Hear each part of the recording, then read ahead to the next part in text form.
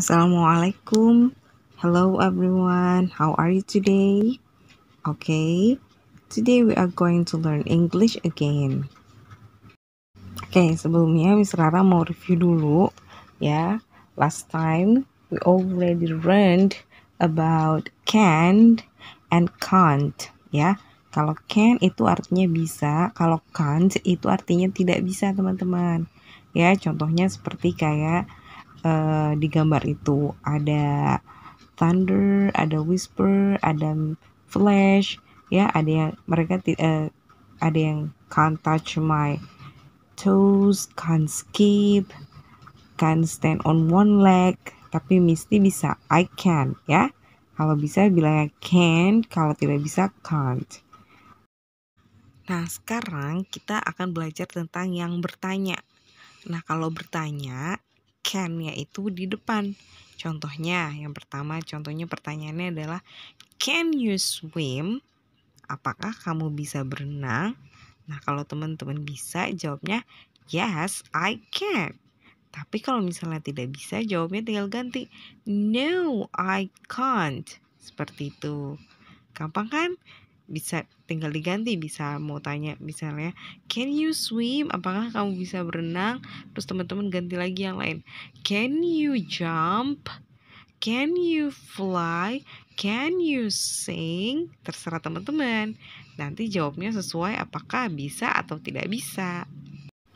Oke, teman-teman, now please open your book page 97 ya. Sekarang lihat di situ ada gambarnya. Teman-teman, Miss Rara nanti akan play audio ya. Itu ada Sophie and Tom atau John ya. Nanti ada audio rekaman pertanyaan, orang bertanya ke Sophie dan boynya itu. Teman-teman dengerin, kalau misalnya dia bilang yes I can, kasih checklist. Tapi kalau misalnya dia bilang no I can't, itu baru kamu silang. Seperti itu ya. Didengarkan ya audionya ya. Student's Book, page 97. 1. Look and say.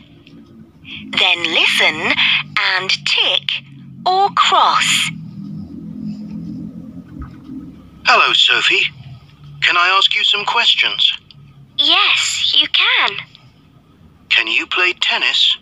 No, I can't. Can you play the piano? Yes, I can. Can you ride a horse? Yes, I can. And can you ride a bike? Yes, I can. Can you swim? Yes, I can. Can you dance? No, I can't. Thank you, Sophie. Hello, Tom.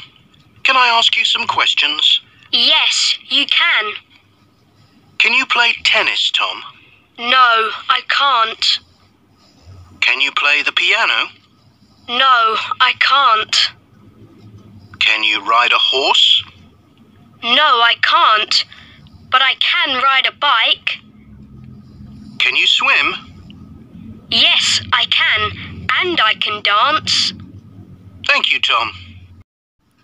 Okay, next, please open your book page 98. This is reading time. The title is The Problem. After this, Miss Rara akan kasih video ceritanya ya.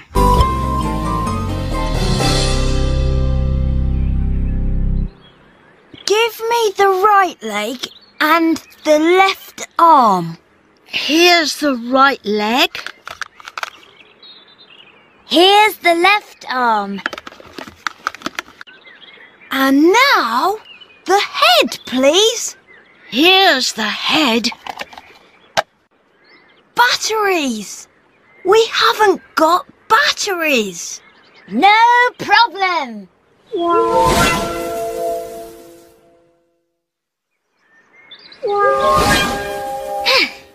Here you are. Thank you. Robot, can you speak? Knack, I say.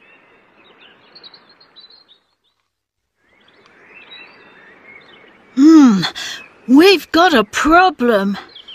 It can't speak. Let me try something.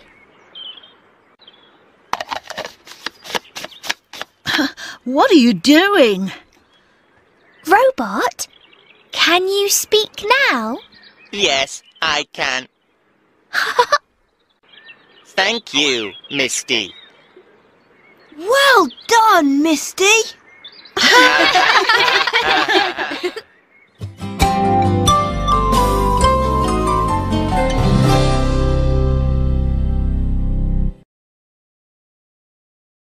Oke, tadi kan teman-teman sudah mendengarkan videonya. Teman-teman boleh baca lagi ceritanya. Setelah ini, Miss Rara akan kasih soal tentang cerita yang tadi ya. Oke, these are the questions. Ini pertanyaan-pertanyaannya ya. Ada 1, 2, 3, 4 dan multiple choice, pilihan ganda. Teman-teman tinggal pilih nomor 1 A, B atau C. Don't forget answer the question below the comment. Ya, jawab pertanyaannya di kolom komentar ya. Terima kasih. Thank you. Wassalamualaikum warahmatullahi wabarakatuh.